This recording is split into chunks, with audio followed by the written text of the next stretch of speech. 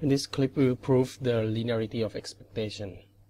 So let's recall that linearity of expectation is this theorem. Okay, you're given two random variables x and y, and we know this theorem states that the expectation of x plus y equals the expectation of x plus the expectation of y. Okay, and this is true for any x and y.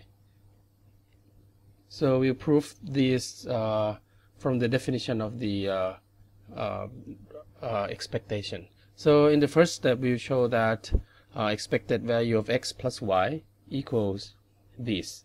And basically, you can look at this. This is the form. Okay, so it's the sum of two random variables. And you enumerate over our possible value of x. So this is I, right? And this is the I. And our possible value of y in j, right? And you add them up and you weight that by the probability that you're gonna get this value. Okay, so we're gonna prove this first. Okay, from the definition of the expectation, we know that expected value of x plus y equals the weighted sum of all possible value of this term, right? So this is from the definition, right? From the definition. So let's look at this probability term first. Okay, so we would like to somehow split x and y, right? So so what's the probability of x plus y equal k?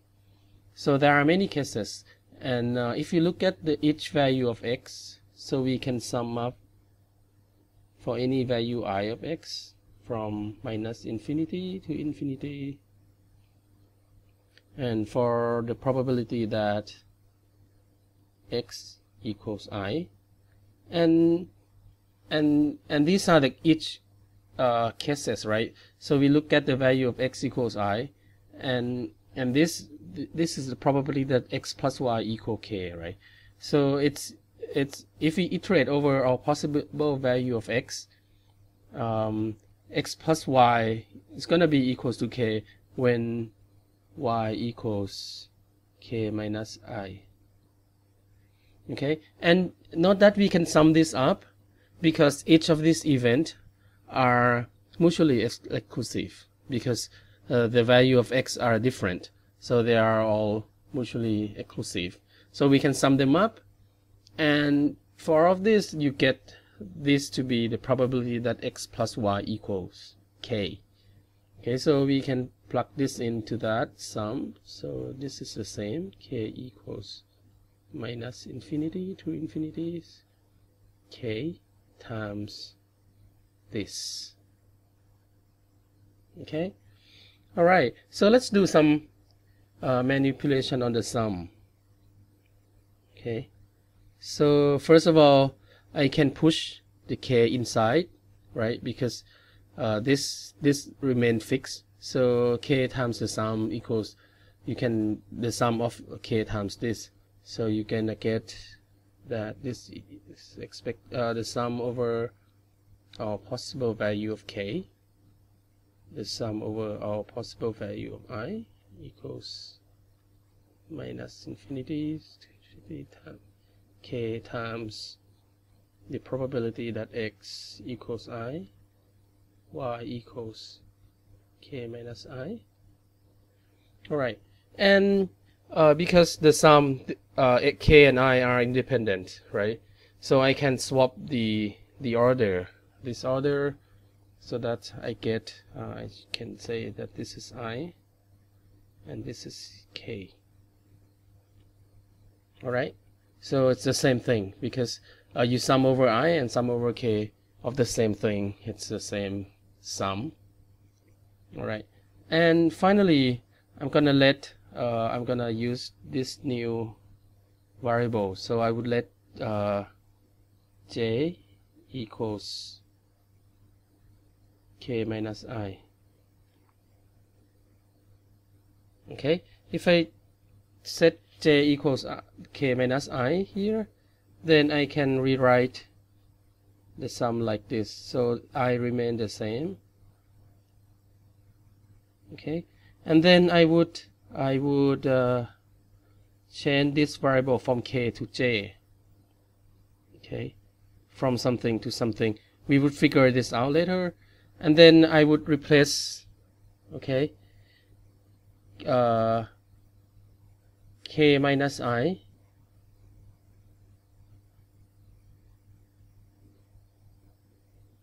okay, I would replace k, this is k, right? So k equals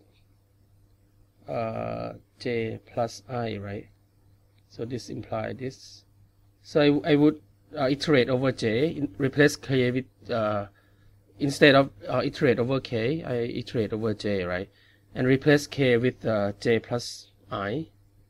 So I'm gonna get j plus I, so it's equal to I plus j, right? And the probability that x equals I, and then j equals k minus I, right? So but k is j plus I, so this equals, so j plus I minus I, so it's y equals j. So we are left to figure out the indices for j. Okay, but because k range from minus infinity to infinity, right, for each value of I, right, if you look at that, for each value of I, the value of j such that the value of k range from minus infinity to infinity is the same range. So basically you can rewrite it like this, and you can try to work it out that these two things are equal, right? And this is the term that we would like to prove. Okay, so this is what we want to say. So it's equal to this. Okay, so this is the first part of the proof. So the tricky one is the tricky part is to change the variable k to j like this. Okay, now when we have this, okay, so from the previous step we can write something like this, and then we can split I and j. Okay, so this is a sum times this probability, so you can multiply the probability inside and split the sum into something like this. And now we're going to work on this and that separately. Okay, so let's look at the first term. So the first term, I, like that, ij. So what we can do is to pull I. So I is independent of j, so we can take it out. So we're gonna have this I equals minus infinity to infinity I times the sum of the probabilities over all possible value of j minus infinity to infinity to xi, x equals I, y equals j. But what exactly this? So this is the sum of the probability x equals I for any value of j, right? But these are mutually exclusive events. So it's like so this sum is the union of all possible events that x equals I, right? So this in turn, this is this term is probability of x equals I, right? Because you sum all over all possible value of j exhaustively. So this term becomes this, and this is the expectation of, from the definition, this is the expectation of x. Okay, the second term is a little bit, you can do the same, right? Because I and j are independent, okay, and the range are, independent of each other, so you can switch the range. Okay, so you first switch the range.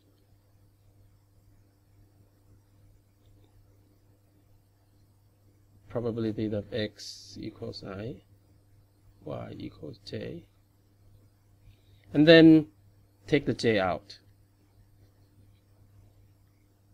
Okay, so j times sum over I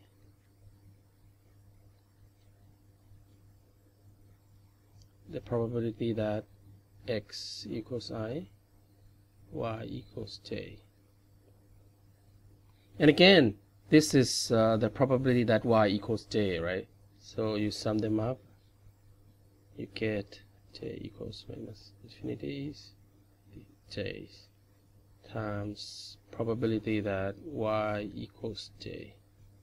And again, from the definition, this is expectation of y, right? So you plug them in, we get this. Okay, the first term is expectation of x, the second term is expectation of y as required. So that's it. That's the proof of the linearity of expectation. So I hope you see how we can manipulate the sum and see how this main tools works out. All right, see you next. Thank you.